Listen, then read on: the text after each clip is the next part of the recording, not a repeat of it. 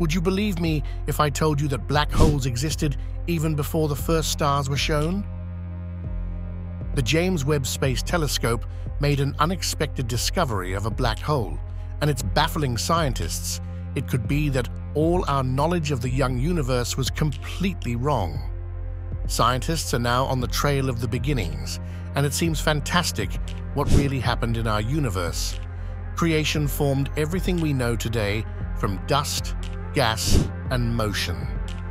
Black holes can suck in and disintegrate every known type of matter, gases, and particles. Once you get into them, you can't get out. But where does all the matter go as it disappeared forever? Or are black holes something like recycling machines that release the building blocks of matter in a previously unknown way? Just imagine a parallel world where scientists study white holes and wonder where the white holes get the matter from. Perhaps one day we will call into a black hole and someone on the other side will answer, "So far, this is unthinkable." But there are even crazier theories. Some of them say that highly advanced beings use black holes as power stations or even as wormholes. Imagine that we couldn't even come close to such a thing without being broken down into our component parts. Gravity is already so high in the furthest vicinity that objects are pulled apart like spaghetti. However, the entities we are talking about here are very probably no longer material like us. They do not have bodies like we do, but have become spiritualized. Such considerations are exciting, and if you now think that ideas like this only come from researchers or UFO enthusiasts, then you are mistaken. The idea of super civilizations, which ultimately become the creators of matter themselves, came from a renowned Russian researcher named Kardashev, and many other astrophysicists have developed these theories further. The other discipline of physics that postulates theories like this is quantum mechanics. The most exciting theory suggests that our black holes in another world are white holes, or possibly even stars that emit matter. Just 1 year later, the German physicist Karl Schwarzschild used Einstein's equations to describe the existence of objects with such a strong gravitational force that nothing, not even light, can escape them. The theory basically describes how mass and energy influence the structure of space and time. These objects later became known as black holes. His solution showed that if a massive object collapsed into a small enough space, such a phenomenon could occur. However, the first experimental confirmation of the existence of black holes did not come until many years later. In 1971, the first black hole was discovered indirectly through the observation of X-ray coming from a companion star in a binary star system called Cygnus X1.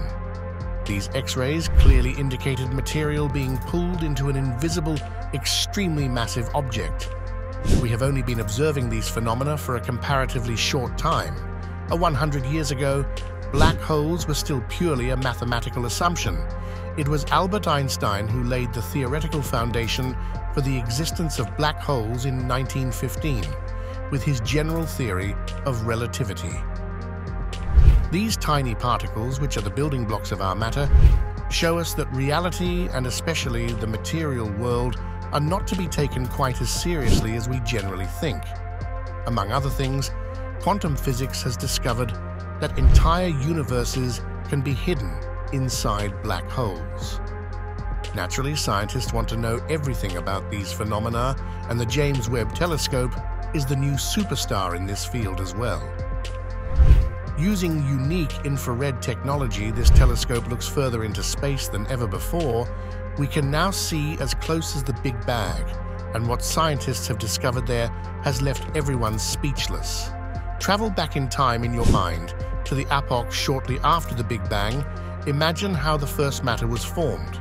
We usually think that the first objects that appeared in the universe were stars, but this may be incorrect. Using the James Webb Space Telescope, researchers have tracked down the most distant supermassive black hole of all time. This monster hole is located in the galaxy Sears 1019, which only existed around 570 million years after the Big Bang. This period falls within the period of the young universe Today, the cosmos is very probably almost 14 billion years old, with only around 9 million solar masses. This black hole had much less mass than the enormous black holes that we normally find in the universe. These giants often have more than 1 billion solar masses and shine brighter as they actively devour much more matter. Nevertheless, this black hole is already considerably large. And now think about the fact that a black hole of this size takes millions or billions of years to grow, so it must have been very old at the time that we can see now, and it must have existed a short time after the Big Bang. Incidentally, the same applies to the whole galaxy. Sears 1019 was certainly one of the first galaxies in the universe. The galaxy probably still exists today, but it's now very far away from us. And Sears 1019 has very probably merged with other galaxies and looks completely different. Even in James Webb's pictures, the galaxy looks very unusual. It appears to be composed of 3 bright clumps instead of a single circular disk. This could indicate that 3 young galaxies are merging to form an even larger one. The researchers suspect that smaller black holes were more common in the early universe than previously thought, and that they may have existed before stars existed. But this surprising discovery was not all. The James Webb Telescope has detected 2 more smaller black holes that existed 1.1 billion years after the Big Bang. These discoveries were made possible thanks to Webb's Cosmic Evolution Early Release Science Survey, a program that combines highly detailed infrared images and data to map the oldest objects in the universe. Discoveries such as the black hole in the galaxy Sears 1019, as well as the galaxy itself, and many other galaxies that existed in the young universe, allow astronomers a unique look into the early stages of the universe.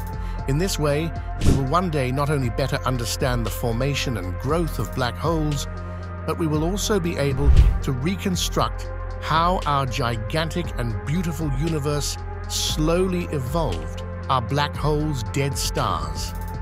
Perhaps some of you still have the thought in your head that black holes are dead stars. This is only partly true. There are possibly different ways in which these cosmic monsters can form. These black giants were therefore not stars before this, but formed directly in the centers of young galaxies and groups these enormous sizes by devouring matter and merging with other black holes.